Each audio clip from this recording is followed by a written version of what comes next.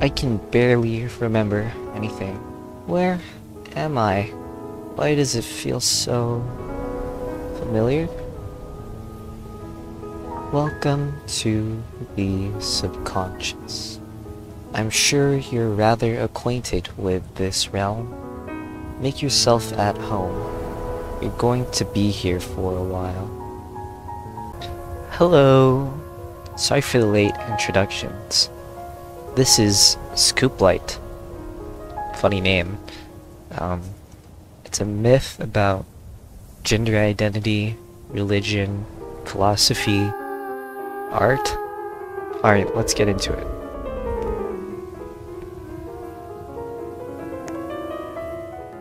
Revival. An awakening. A fresh, clean, new canvas. Unmarked, untouched, pure. A chance to create. Perfection until further action.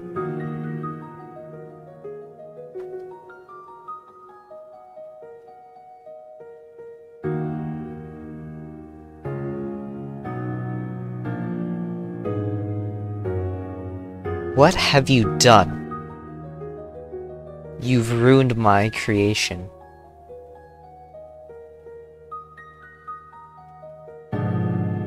Cursed by God himself, what a pity. The fear of the Lord is the beginning of wisdom, and the knowledge of the Holy One is understanding. Proverbs 9:10.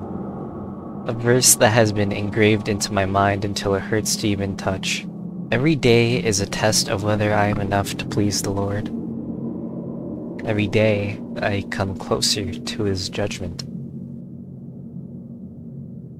I remember sitting in the pews of the church with a Bible in my hands, reading and reading as if it saved me, praying to make all the pain she'd face each day go away.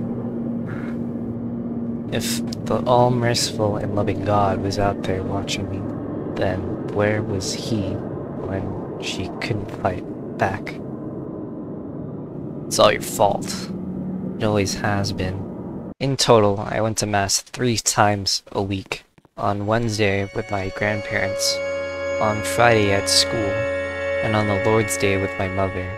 And yet, somehow, I'm not the least bit concerned with divinity. From here, I can gather that Scooplyte had a very religious background through their parents or their guardian.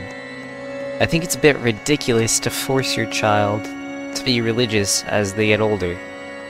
Speaking from experience, a lot of my time was wasted going to church or Sunday school when I didn't want to. That's not to say I do not respect others' beliefs. I just simply do not share those same beliefs. I was also similar in that my faith wavered when I realized praying does not get you what you want. In the previous game, Scooplyte said that they prayed for her pain to go away, and nothing came of it. The church claims it is God's will, but it's absolutely unfathomable to me that God allows such things to happen.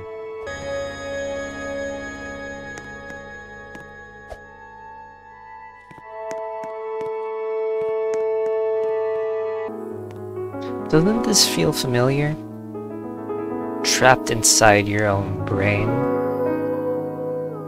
running in loops, a maze of your own memories.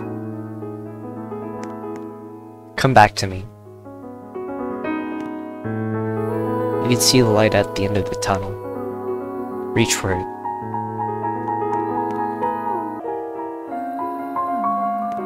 There you go. Divine madness, penance and reconciliation. Her. Unfinished, working on the next game. That's cool. There's a lot more to this game, including 2 endings, a new cipher found on Imgur. I urge you to check out this very well-made myth, and tell me your thoughts in the comments. I hope you enjoyed the new poses, and have a good day. And bye!